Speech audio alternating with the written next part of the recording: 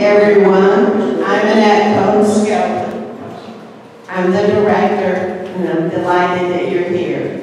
For many years, Diane was a professor at Emory University, where she taught sculpture, ceramic sculpture, for many years. She's been a practicing artist for 30 years. Can you believe that? 30 years plus. And she's had major exhibitions during those 30 years. She had 22 solo exhibitions, including this one, 50 plus group exhibitions, and she has received numerous grants, awards, and public commissions. In addition, her work is held in numerous private collections and museums, including MOCA GA. She's created public art works in the United States and Bosnia, and has traveled extensively to such places as Mali, Turkey, Indonesia, Peru, and Nepal. Her travels to Asia, especially Burma and India, allowed her to pursue one of her research interests, observing and building pottery techniques that exist in the rural villages. She was awarded a Fulbright Research Scholarship grant to pursue this research in India, and created several films based on that research. She's participated in ceramic studio residencies in Hungary, France, India, and Denmark. I'm going to turn it over to you. In preparing for the show, and of course it took a couple of years, it was supposed to be, this is probably the third location of it within this building, and a couple of years until it actually happened. So that had its benefits as well as its tedium thought processes that went along with that. I decided to do a mini retrospective because I had been working for a long time, and this was a really good opportunity to look at my work in terms of the things that I've done and the things that I'm doing and what I hope to continue doing. So I started with these pieces here, which some of you have probably seen in Freedom Park, where I was commissioned by the Olympic Committee in '96 to do them out of bronze, and they are in Freedom Park, and they've got that sort of water coming out and coming into the boulders. I originally did, I think, 5 of them in my studio as a trial, and this was sort of part of it, and then did that piece for the Olympics. And then, because of the political situation, it had to move, and I found this really good place in Freedom Park to move to. The piece behind you, over here, I had, the last 2 years that I taught at Emory, I had the great fortune to talk with to teach with a environmental biologist. And so my work totally changed. It went from figurative stuff, semi-figurative things, to these sort of cells and microbes and molecules.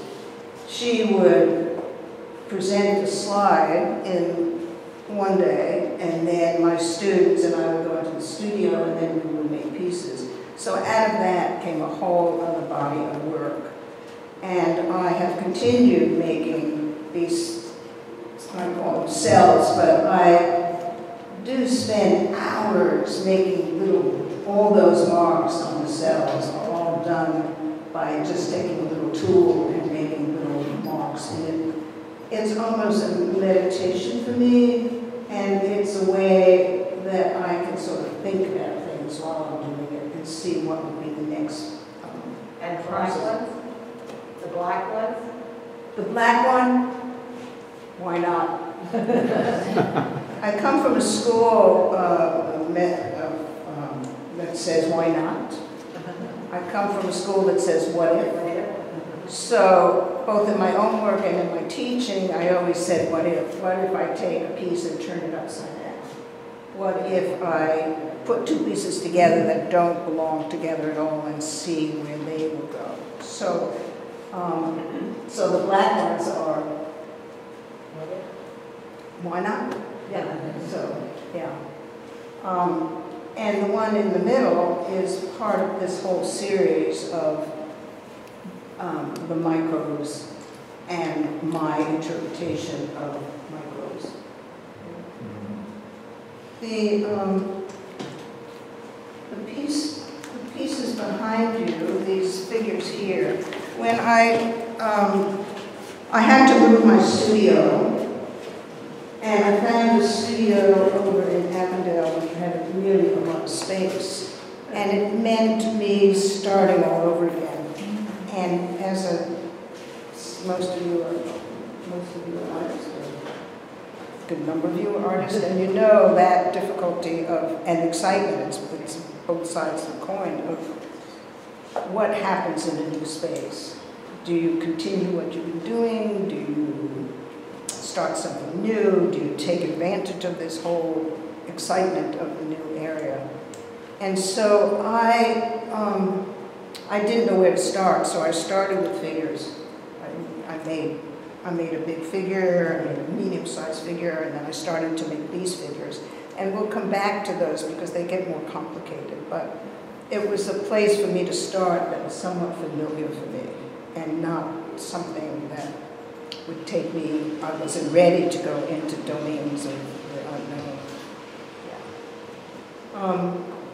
Though the heads is where I ended up going in this space, is that those very strange forms became a why not put them on top of the figures. It was one of those why nots. Why not take all these very strange things that I'm doing, which could be related to the virus, could not be related to the virus, it doesn't really matter.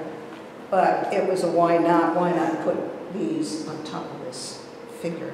And then it just sort of grew from there into the hands. And those of you who know my work, I've done a lot with hands. Hands holding things, and especially hands and seeds, so that this photograph here is a part of a triptych of the eyes are from an Indian man, and the hands are from an Indian woman, and the seeds, which I collected in India, just come down into these things that the woman is holding, which are called beas, ready to collect them. It's interesting to look back at one's work and to make a decision of what would be appropriate for an exhibition like this when there are many possibilities. And so I chose to take these three figures, this one and this one, these two have lived in my garden for 15, 20 years. And especially this one, which has been growing this fungus on it.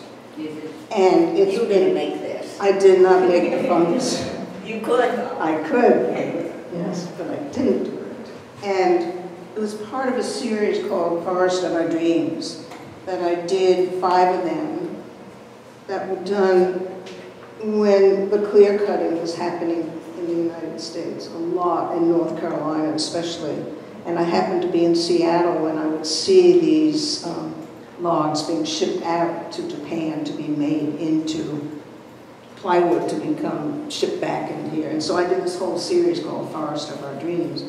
And this one stayed with me. There's one that's in my house, and the rest have sort of all gone different ways. I love the way that this one has turned its clay, everything is clay, by the way, that it looks like stone, that something has happened to it so that the texture looks like it's been carved out of stone, and the way that the fungus grows right underneath the eyes is sort of really It's just great that it chose to do it there. I just put it out on the table and it's been out there. This other one was part of the show. I had been to Burma and I had an exhibit at Emory in that fabulous gallery that they had. And when I went to Burma, it was very much about how gracious and wonderful these people were in Myanmar, and yet how they were very inhibited. They could not really speak freely. Now, of course, it's all come up again after it being really eased off. But when we went, it was they were really afraid of talking to you. They didn't know who would be the undercover person standing next to you. So, so this piece is the bird is the freedom, and the hand is sort of locked into the crooked cage. So, this piece is an interesting piece for me because it's been revised. The photograph in the back was an actual piece that these other pieces were attached to. And when I chose to do it this time, I decided to make it a more dimensional piece and actually became very excited about it, that there's the photograph in the back and then the pieces that still remain are just attached to it in various places so that it wasn't a question of matching it up.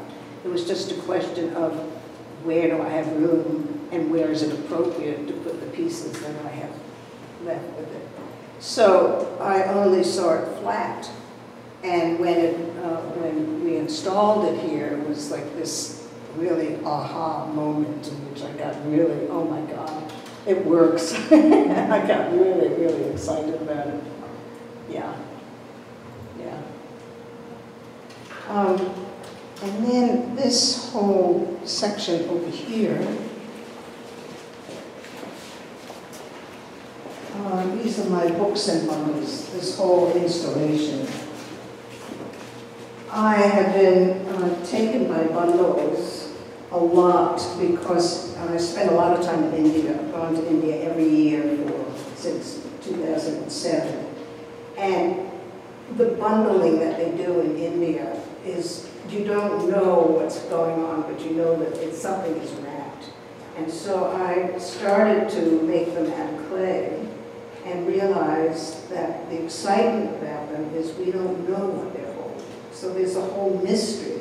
I mean, here's a whole table of maybe 50, 60 bundles, and each one is a surprise, because you don't really know what is it holding. What's your word? Bungalow? Bundle. A bundle. Bundle, yeah. So the photographs, I went through my photographs and I dueled them. I got two photographs and turned some upside down, so some can make you a little bit woozy if you look at it long enough. And they're not all from India. They are from different places. This is from Hungary. This is actually from Piedmont Park. This is from Barre, Massachusetts. It's those worms and caterpillars. And this is probably from Atlanta. This is from the lab at Emory.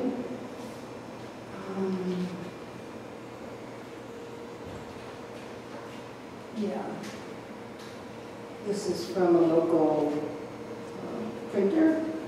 So they're from all over, mainly from India, but all over. So, Diane, what was your reason to pair them like you did? Interest. Visual, it was a visual. Visual, Yeah. yes, it was just a visual. It wasn't like this is from Venice and this is from Hungary. It wasn't a question of joining them, it was just purely aesthetics.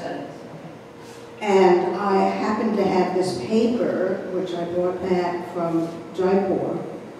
I have sort of found this little paper making place in Jaipur, the same as the paper over there, that makes this paper that is made out of hemp and banana. And this particular paper is done for the Worli painters in India. Those are painters who make these sort of very intricate kind of designs.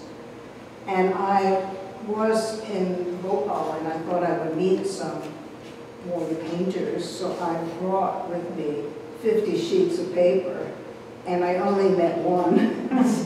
so I had all this paper, and I needed more paper. They sent it to me. So just by chance, that what if, I put the photographs on top of the paper, and I thought, yes, they're just perfect. So they are glued on. They're glued on to the paper. The edges of the paper are fascinating. Yeah. And then Is the creator of the print? you have to dip over this if I don't understand. Sorry. Is a lot of the work in each photograph is in the creation of the print itself as much as the photograph. In other words, even those there, you're sort of manipulating the printing process to create the photo. Right. Because I took the photographs, for instance, this one, which was probably, I think it came from Alexandria, Virginia, in the market. And it was a bouquet that went like this, right? And that's true of this one. I mean, on all of them, they've all been manipulated somewhere. I think I was thinking more of those, but... Yeah, I'll get to those. So, there's been a question about the books. The whole thing, the whole piece is sort of a conglomeration of old and new, because the table itself, I looked for months for a library table. I really thought a library table would be perfect. Couldn't find it. And one day I looked at this old table that I had that I used for a wedging board. And I thought, it's perfect. And then the top part, in order to make it bigger and higher, that this wood came from my basement, in which wood was stored that was at one time a bookcase, right? So all that came together. And then I couldn't quite decide how to put it out on the table. And then I realized I had a slate that I've been collecting, you know, God knows for how long. Somebody had done a slate roof and I ended up getting this slate, and I just thought it was just perfect. So I've written poems. They're not my poems, they're all famous poems, but they're all been handwritten with pastel pencil. It's Mary Oliver, it's Mark Strand, it's Neruda, it's T.S. Eliot. It's just several poems that I wasn't so interested in you reading, but just wanting to know that it was part of the literature of it. So the books are not really books. They're books that are written like stream of consciousness. I'm not interested in you reading what I've written, but I will just write and then finish the sentence off in space somehow and then come back to it. And I realized that it's not so much about the words, but it's more the calligraphy of it. So having spent time in India where a lot of the Arabic writing is done, say, on the walls, I just fell in love with it. And so this writing is words, but they're not really meant as words. They're more meant as a calligraphy on a piece of clay. And clay is very receptive to being touched and poked and written on. The bundles on the clay, and all these bundles, all contain something.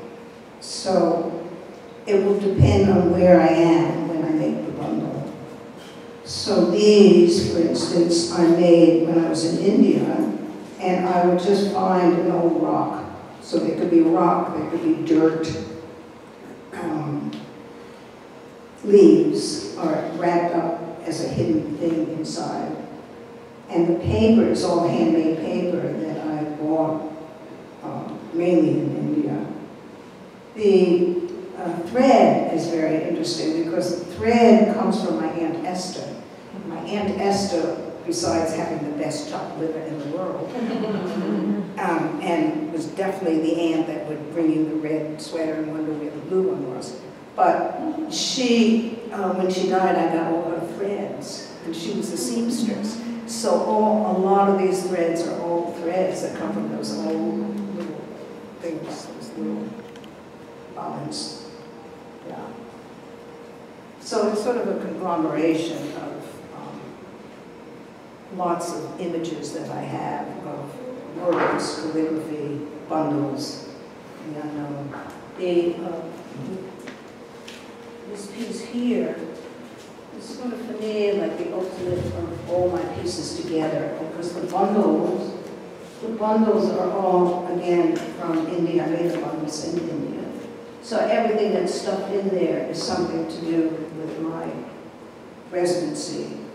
And here it's on a hand, as a lot of you know, I've done this is the first show that I don't really have a wall of hands happening.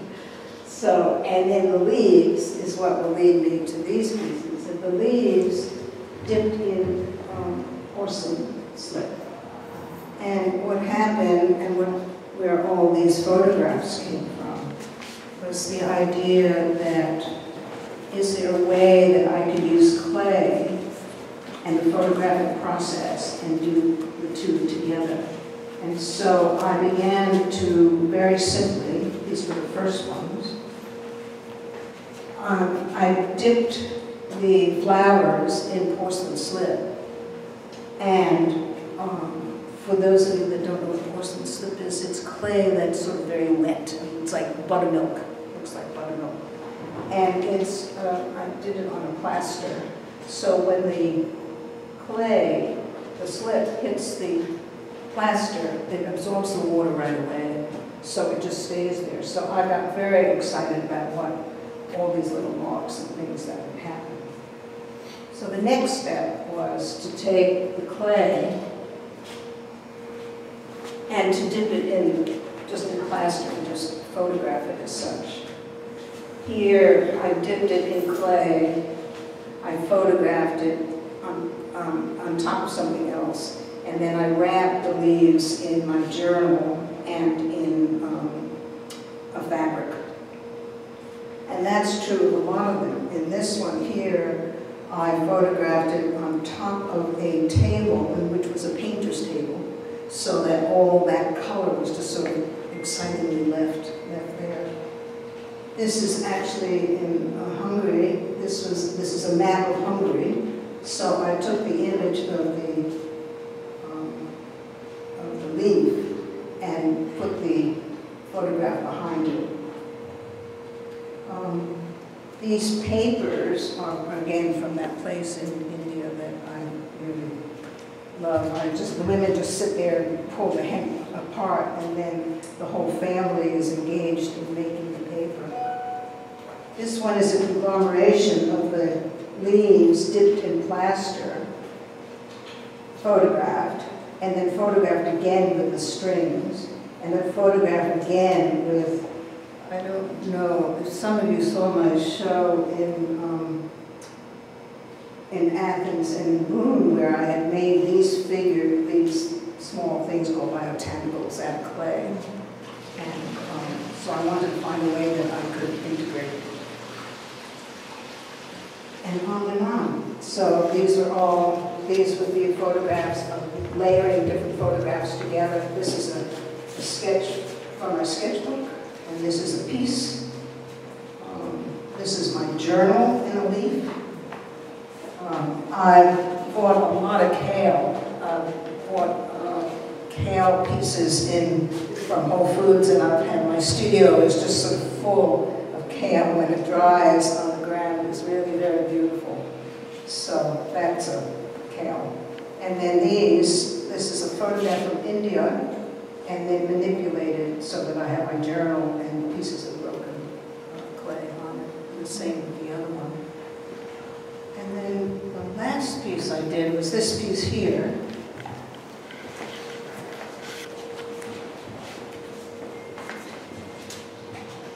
And I don't know what to say about it.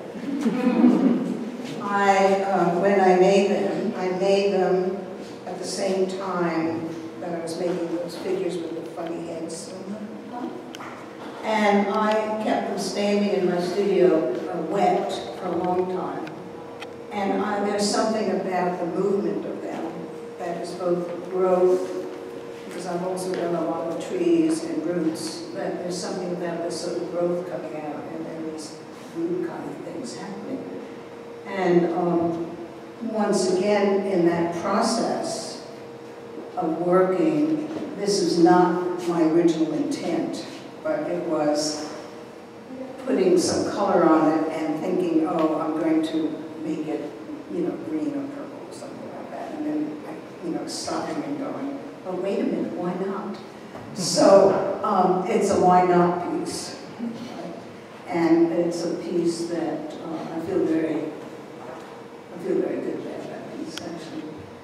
I want to talk about my process a little bit, because I think that's always an interesting thing to hear. And artists talk about the process. When I was getting ready for the show, the process, and it turns out I have the same, there are no people who know me that can say, you say the same thing every time. It's like, I can't do it because I have no ideas. And I'm going to call Annette and say, forget it. It's going to be, I can't do it. Finished. Then a week later, it's, well, I say the same thing every time. And I always say the same thing, but this time it's worse. This is the worst. This is really, I can't do it. This is, I swear, and then somebody will say, but you said that last time. And so before I know it, I'm doing a little, I have a ritual I do in my studio in which I sort of sketch a little bit. And before I know it, you know, something begins to happen, and then something else begins to happen.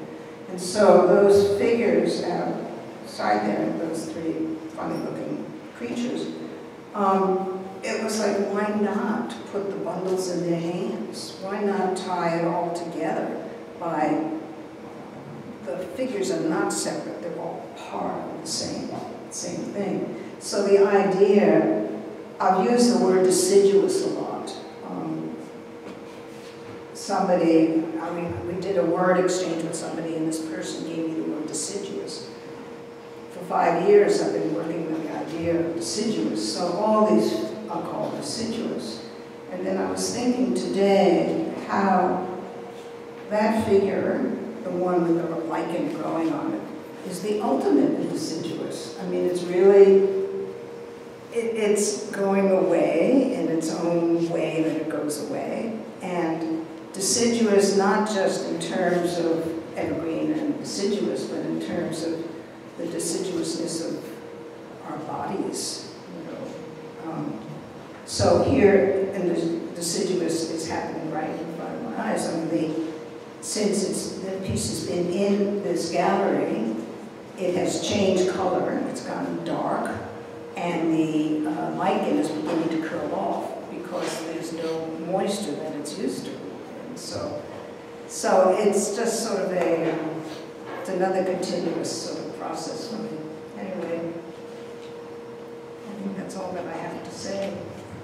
It's a lot. It's a lot.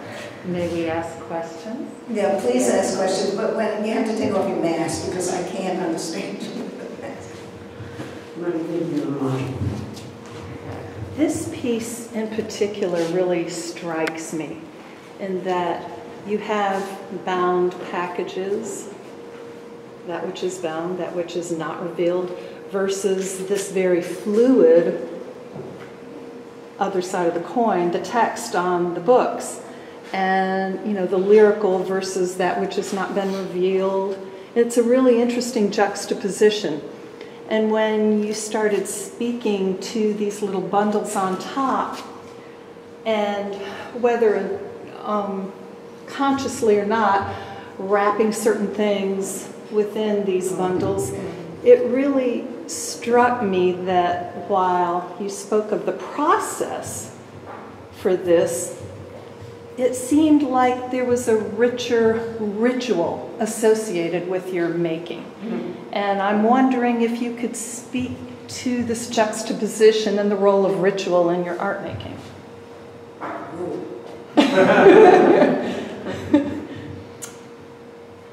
I think for me, I don't know in the world, but just for me, making the bundles continues to be a ritual. So I've made the bundles up until I had to bring the stuff here. So the ritualistic making is what excites me. It's not, I'm not a product-oriented artist. I am a experiential artist. I'm one who likes to work with the hands. I have very good eyes. I see well. Not so well, but well in the sense of visually okay. And so if I roll out the clay and I start to fold it, it's the folding and the mushing and the moving and the wrapping that interests me. It works, it doesn't work. It doesn't really matter to me. And I think when I say to people, I don't take any risks. I'm just not a person who takes any risks, and they look at me like I'm nuts because. How could you say that with what if and? I know, but a risk. You know, and then I look and I think, looking at this, I think each one is a risk because it is. I'm not out to gain something, right? So that's the part that's ritualistic for me. With the word engagement, I was thinking of the word engagement in the process. Right. No, you just take off the mask so I can hear you. Reveal my real self. Engagement. Engagement, right. There's something about you engaging with the material that seems to be part of what is so satisfying. Right. Well, it's like on those cells, when I spend hours going like this, that's engagement. And I think you saw my biobotanicals there, but those things are just full of all those little things. There's something about doing that and that process that makes me feel alive. I understand. Yeah. Diane, do you make any connection between the bundles and the idea of deciduousness? I mean, after all, we shed our bundles. At some point, we drop our bundles after having filled them. So what comes to mind is a friend of mine's mother just died, and they wrapped her. And in the Jewish tradition, you wrap in a cloth, you make a sort of a shroud. But I hadn't made that connection, so I thank you for that. I don't really speculate what's inside the bundles.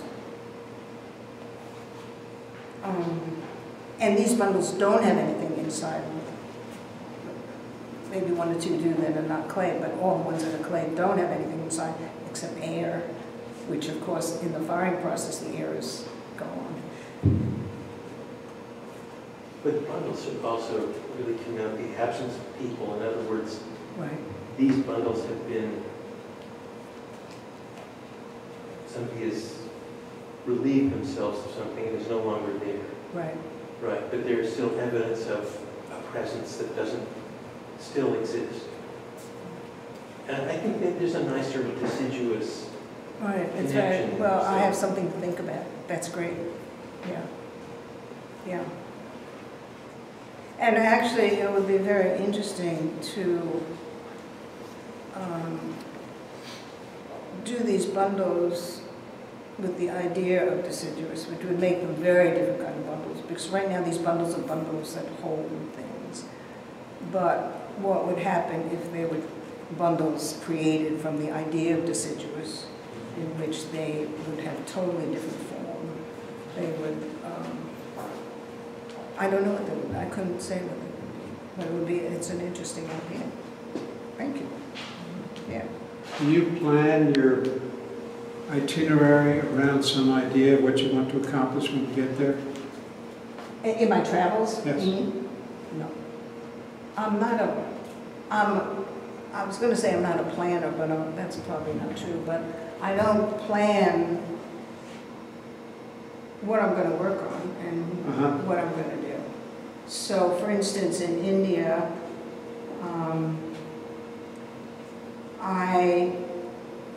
let's see, how did it start? It started with, there was a ceremony and there were thousands of marigolds. You know, they make a lot of marigold necklaces. And the great thing about the place where I go is that I could say, can I have all the marigolds? And so they just scoop them all, just drop them in my backyard. So I found a old bird, I don't know what kind of bird it would be, but like a birdhouse. And I filled it all with the marigolds. And I started, it was sort of the start of the deciduous thing. I started taking photographs of what would happen. And then I saw these leaves. It's these leaves, these long leaves. I don't think it's a Marja tree, but it's some tree. And I thought that is really perfect. So I put a cord across the back, and then I got clothespins, and I started to hang all the leaves on the clothespin. And it's right next door to what's a small clay studio. And there, when I took my walk, was this great big basin of slip, you know, mucky clay. And I thought, why not? Yeah. So I don't plan. It's just whatever happens. Because you went to some unusual countries that are not usual tourists, Hungary and Myanmar. So I just wondered, what was the method to your what-if madness? No, because I'm off to Hungary, hopefully, fingers crossed, at the end of August, and I don't know what I'll be doing. Yeah. I mean, I might pick up something that I left off. I think I made this in Hungary, this piece here, which is my journal, and pieces of jute dipped in porcelain. And then I went down to the plaster studio, and this is glass that's full of plaster. So maybe I'll start there. I have no idea. So, anybody else have any questions? Any more questions? Diane, you talk about your journals. Have you been a lifetime journal writer? No. I have journals that go back. I have a stack of journals that I kept religiously for a while, and then I stopped doing. And it's interesting because when I thought about talking about this piece, I thought, this is a journal. And this journal on it, it says secrets.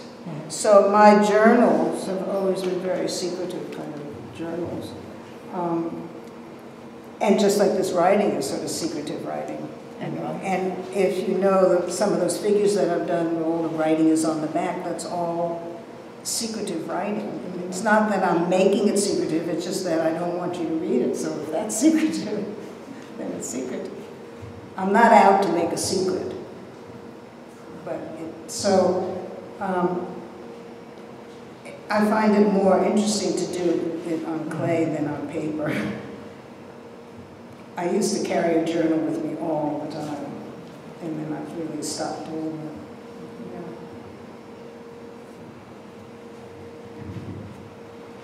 We feel a little bit like you're an anthropologist in these countries in terms of just observing their religious rites and their. Is there a way that you're kind of channeling that and seeing where that takes you, and then On an unconscious level. unconsciously? So my studio in India and my studio in Kecskemét in Hungary, it's the same. The wall is full of stuff that I find. Like I'll get those marigold things, put them on the wall. A picture, I always have a picture of Ganesh, the god of wisdom and remover of obstacles. I always have a picture of Ganesh. I always have a picture, I mean, just whatever. So it's not a conscious thing, but it happens. Yeah. See, I have a little bit of a feeling of being in an archaeological museum, a culture that maybe was shared deciduously or something, an ancient one. And especially the figures on the wall seem very shamanistic. Right. Well, I'm sort of drawn to that kind of imagery. Yeah. Diane, I really like what I see so much all around me here is you see the hand and all the work.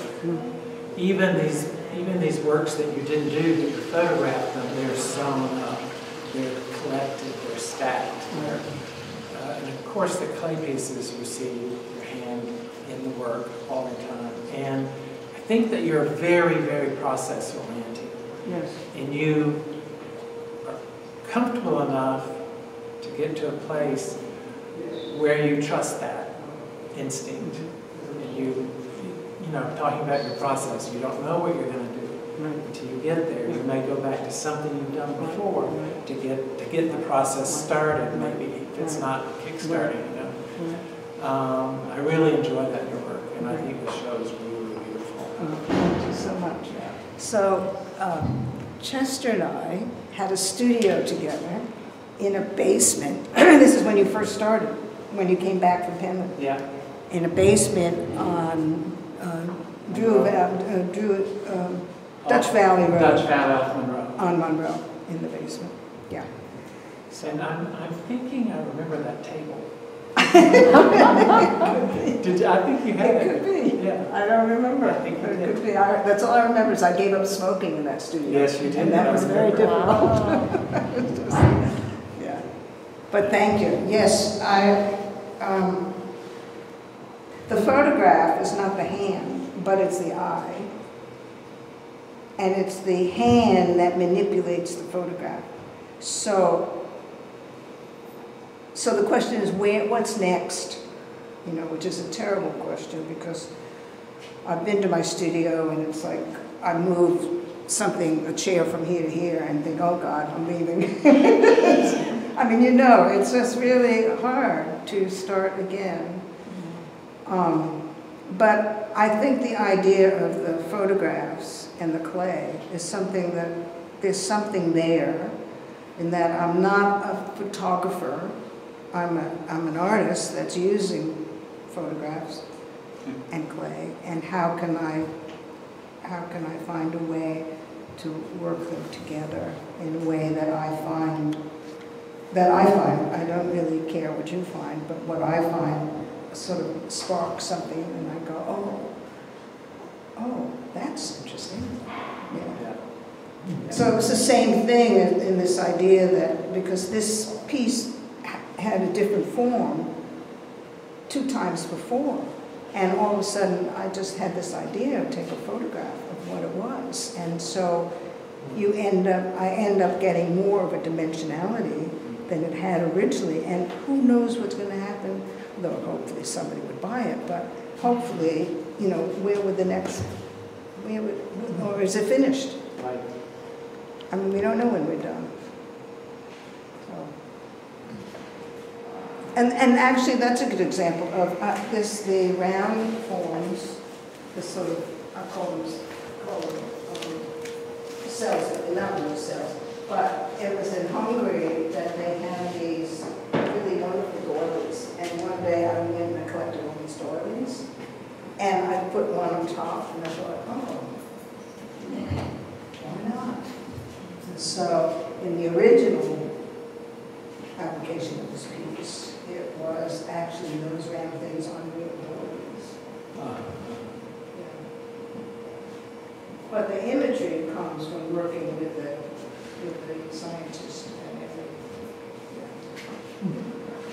Diane, what camera do you use? What camera do you use? Well, a Sony 6000 mirrorless camera and my iPhone. Yeah. You don't have a big format camera? No.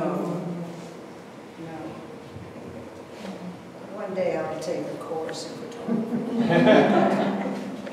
In terms of where to go from here, this piece, or some variations of this piece, it's got two names. One is New Beginnings, and the other one is New Endings.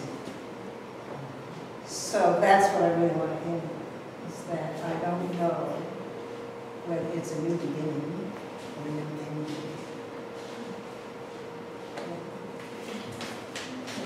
Thank you.